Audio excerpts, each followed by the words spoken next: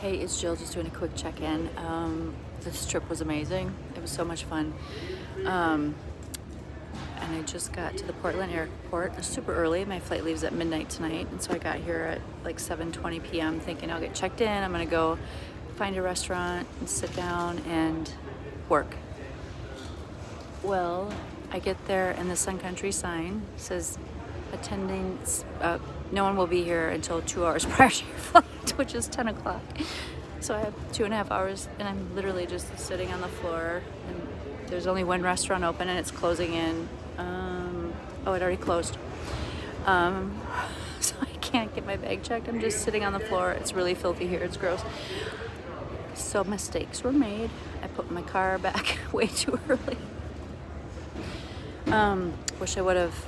I mean, I just didn't know an airport didn't have people checking people in. This is the first time I've experienced this, so I'm just sharing things. What's happening? So I'm gonna rest, I think, and maybe fall asleep. I don't know. This is crazy. So hopefully I will get some rest before the people arrive, and then I'll get on the flight and fall back asleep again. We'll see. All right, bye for now.